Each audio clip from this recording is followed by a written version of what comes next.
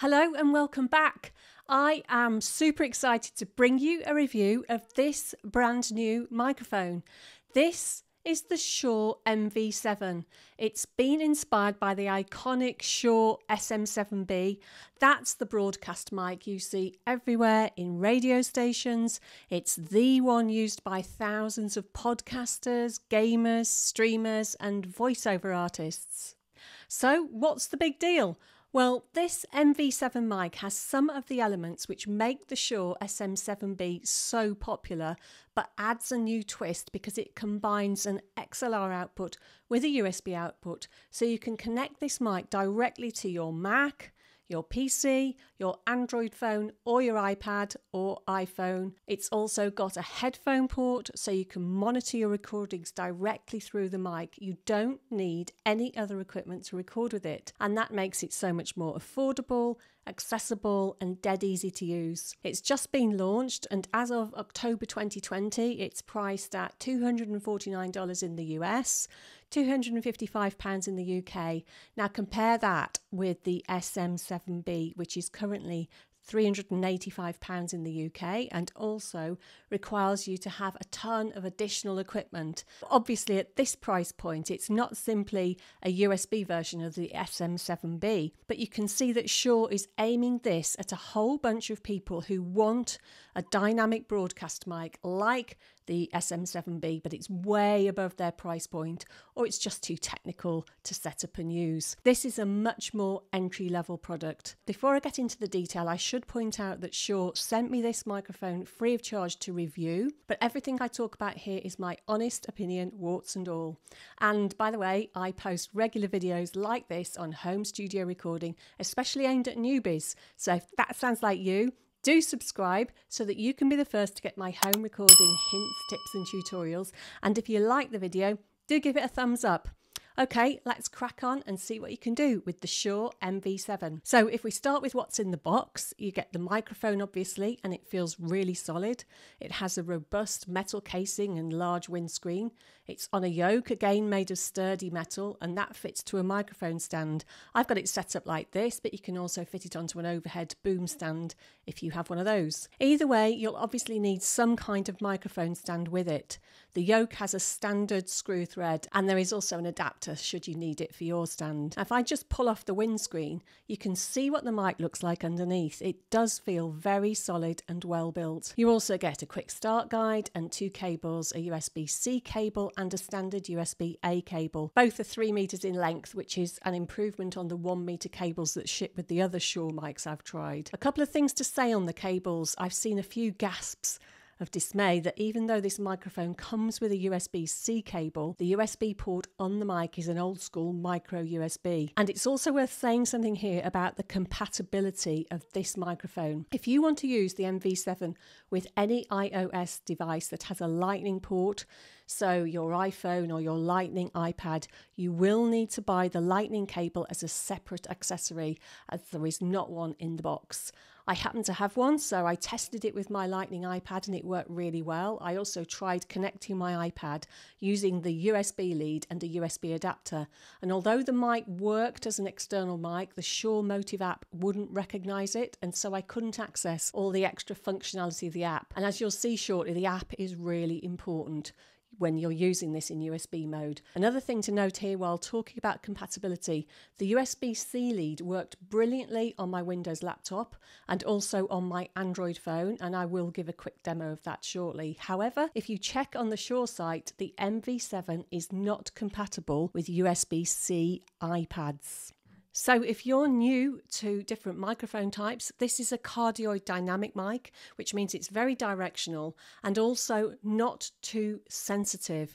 So you can speak close to it like this, and you'll find that if you go further and further away, then it's picking up less and less of your voice. Okay, if I come back up close, but I turn it to one side and speak into it like that, or I turn it right round and speak to the back of it, It is very forgiving. So if you had a condenser mic, it would be much more sensitive. It picks up much more of the ambient sound in the room and any background noise. This is much more focused on what is right in front of it, which makes it a much easier mic to use in a variety of different spaces. I'm recording with it right now via the USB output directly onto my MacBook, so you can hear how it sounds. And at the same time, I'm taking an XLR feed into my Zoom portable recorder. So a bit later on I can cut in and you can hear how the XLR recording sounds. Now throughout most of this video I'm recording using a fairly neutral setting that I'll show you in detail when we look around the Motive app. I will not be doing any post-processing, so what you hear is what the mic sounds like. Now this microphone has been very much optimized for vocal use, i.e. for podcasting, gaming, voiceovers and also for singing, unlike the Shure SM7B, which can be used on a much wider range of applications like recording guitar cabs, drums, rap and rock vocals, that sort of thing. This is aimed very much at a very specific set of tasks, so very much a vocal mic. Now if we take a close look at the microphone, you'll see that on the base you have the USB port, the headphone port and also the XLR output. I'll come back to the XLR port later. I'm going to start with all the functionality you get in USB mode. You can adjust the levels of the headphone port and the microphone gain directly on the mic. You toggle between the two levels here. There's green dots for microphone gain, orange dots for headphone volume. If you hold for 2 seconds, you can access the monitor mix, which allows you to decide how much computer playback and how much direct monitoring of the microphone you hear through the headphones. There's also a button to mute the mic, which is really useful, as once you have this connected, you'll probably use it as your computer audio output. And so you won't want the mic picking up your voice all the time when you just want to listen to stuff, or you may wish to mute on and off while you're creating a podcast or back chatting to someone while streaming. Now, if you hold the mute button in, you'll also exit the auto level mode and revert back to manual mode. And this will make more sense in a minute when we look at the Shure Motive app. In USB mode, it's a plug and play device. I just plugged it into a USB port on my MacBook, selected it as the recording device, and boom, it was ready to go. It also plugged and played seamlessly via USB-C to my Android phone and to my Windows laptop, and with the optional lightning cable to my iPad. Now, to get the most from the MV7 in USB mode, you do need to download the Shure Motive software. There's a desktop utility available for Mac and PC, and there's also an iOS and an Android app. I'll show you on my desktop what the app can do. The app on Android and iOS has exactly the same functionality, but it also has a built-in recording function. So I've mentioned the app a lot. Let's go and examine what it does. So here we have the Shure Plus Motive app set up side by side with my recording software where I'm recording the signal as I speak. So at the moment I have got this microphone on manual setting, and in the manual setting you have a little bit more control over the individual aspects of the microphone. I've got a preset set up here which is the settings that I've been using throughout this video. So what you can do within the manual mode is you can choose to mute the mic.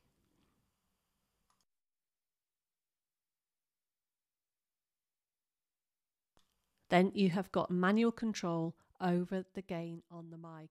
So you can turn it right down or you can turn it right up.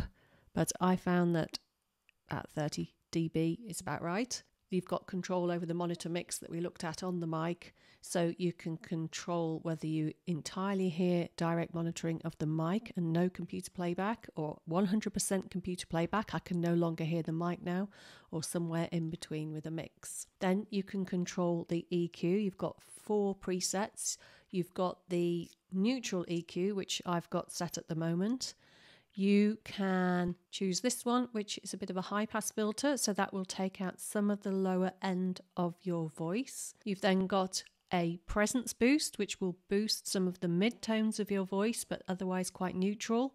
And then you have got a combination of the high pass and the presence boost there. So that attenuates the lower frequencies and boosts the mid-level. So if I go back to the neutral EQ, You've also got a limiter. Now this is a post-conversion digital limiter, so it's not really working the same as an analog limiter would do, but it will attenuate your signal a bit if you shout at the mic or there are sudden noises. So that's what the limiter would do. If I turn it off and then shout again, you might hear a difference. Okay, so that's the limiter. And then I've got the compression set on light. You can turn the compression off completely, or you can apply a bit of light compression. The more compression that you apply, the louder the overall signal will be. So that's medium compression, and then we're now on the heavy compression. So back to light. So these are the fairly neutral settings I have been using. Now, if you wanted to just use this mic out of the box and not play much with these signals at all, then you can sort of set the mic and forget it. So I've just switched to the auto level. Now, when you're on auto level, you no longer have any control yourself over the gain of the mic. So if you look at the microphone, the alternate LEDs are lit to show you that it's in that state. So auto level, you don't manually adjust the gain on the mic. And then you have still got control to mute the mic. Unmuted, okay, you've still got the monitor mix as before. You also have a choice between two settings for microphone position. So at the moment I've got this set because I'm about 6 inches from the mic. I've got it on the near setting. Now, if I wanted to step back a bit from the mic, let's move myself back.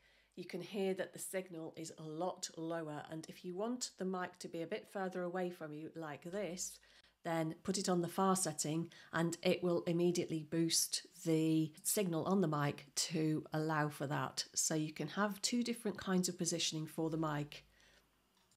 So moving back to near, and then finally you have 3 tone settings. Now this is the natural tone. You could choose to have a darker tone where it would bring out the depth of your voice like this, or you could go for a bright radio level tone like this, where it accentuates the presence in your voice and takes out some of that low signal. So let's go back to the natural, and that is all the things you can do in the app. One more thing, if you have been using the auto level and you haven't actually got the app going in front of you, you've just got the mic going, and you want to change so that you can have access to the gain controls of the mic, then remember that you can hold in the mic mute button, which is this one here. And if I hold that in for a couple of seconds, it switches to manual mode, as you just have seen on the software. And once you've done that, you then have control of the gain of the mic actually on the mic itself, which might be quite useful. But that is a one-way ticket. Once you have pressed the mute button in and switch to manual mode, you can't then press it again to go back to auto level mode. It will remain in manual mode, but you'll remain having control over the mic gain. Now I'm going to just show you very quickly how the MV7 looks and sounds connected via USB-C to my Android phone. So it was super quick to set up this microphone on my Android phone. I simply got the USB-C lead it came with and plugged it into the back of the mic and into my phone. It was plug and play, didn't have to do much setting up. I then used the Motive app to adjust the settings so they are the same as I have been using throughout the rest of the video. And then I'm using the Open Camera app, which I know allows me to use an external microphone. So very simple. And one of the beauties of this microphone that it is so versatile. You can use it on so many different devices. Perfect mobile recording with a great sound. Okay, now perhaps it's time to talk about the XLR output. This is such a good feature on this microphone and it's what makes it really versatile. I'm going to switch now. So what you're listening to is the XLR recording that I've been making on the Zoom. And I should point out I'm no post-processing. Now you might just start out using the MV7 as a USB mic, but if you ever wanted to upgrade your setup, then you could use it with an audio interface or with any gear like this portable recorder that has an XLR microphone input. It's also fantastic that you can make a USB recording on your computer and at the same time make a backup recording like what I'm doing now. But bear in mind that all the USB functionality that we just looked at, the touch panel LED controls on the mic, the various DSP settings in the Motive app do not apply when you're recording via an XLR mic cable. So what you're listening to now is just the pure XLR recording. This is the setup you'd use more if you wanted to record the microphone into a DAW or other recording devices and then do post-processing on the recording. But having that XLR output gives you the ability to use this in so many more settings than if it were just a USB mic. So it's a really nice feature. So who is this microphone for? Well, with the ability to alter the tone of the microphone, it's perfect for live streaming and vocal applications. The signal coming out of this microphone, I think, is excellent, and you can fine tune it. And as you can hear, it's excellent for video voiceovers and perfect for podcasters and gamers. And don't forget, it's also a great microphone for singing, especially if you want to record vocal tracks in less than ideal spaces. As the MV7 is a dynamic mic, it's directional and does not pick up background noise. So it's a much easier mic to use than a condenser, where you need to think much more about acoustic treatment of your recording space. Because it is so easy to set up and to adjust the sound in the app and get something that sounds so nice out of the box, it's an excellent microphone for beginners, and with that dual format, it won't hold you back as you get more experienced. You can use it as a USB mic right now, but future-proof yourself if you then want to get an audio interface. The fact that you can use it on so many devices without any other equipment makes it really portable and versatile, and it is super affordable for that purpose. Thinking about a few of the downsides, I would not buy this mic necessarily if you're purely going to use it as an XLR mic. If you already have an audio interface set up and you're looking for a good XLR microphone, you'd probably get more for your money at this price point. The real beauty of this mic is the versatility and portability, and also that it is so easy to use for a first-time setup. And the XLR functionality is excellent to use either as a backup recording, and it does mean that as your studio setup grows, this microphone will grow with you. A couple of other negatives: the micro USB port on the mic. Either a full-size USB or a USB-C would have been a bit better. And then there is the lack of compatibility with USB-C iPads and the need to buy a lightning cable for your iOS devices on top of the mic. And just one more thing to note, you do have to be careful about knocking the stand, because it does pick up knocks and bumps. So watch out for that. However, my overall verdict is I really like this microphone and would definitely recommend it. I've tested and reviewed loads of USB mics. In fact, I'll link you below to my bumper USB mic guide where you can compare it directly with all the other mics I've tested. I've done a video review and also uploaded full resolution recordings made with all the mics, and I will do the same with this one. In my opinion, this is a little bit of a game changer. The Shure MV7 is standing on the shoulder of giants, and it does not disappoint. I do like the way my voice sounds through it, so I will be using it in future for my video voiceovers. Even though I have a range of other microphones to choose from, I really like this one. Now, finally, if you want to know more, then Shure have a fantastic podcast episode on their site, and again, I'll link you below, because you can listen to Shure historian Michael Petterson talk about the history of the SM7B and how its DNA has made its way into the Shure MV7. It's a really interesting story. Well, I hope you have enjoyed this video. If you have, then please give it a thumbs up. If not, then sorry about that. If you have any comments or questions, then do post them below. I love to read them. If you want more of my recording tips, tricks and reviews, then please subscribe to the channel. Thank you so much for watching. I will see you next time.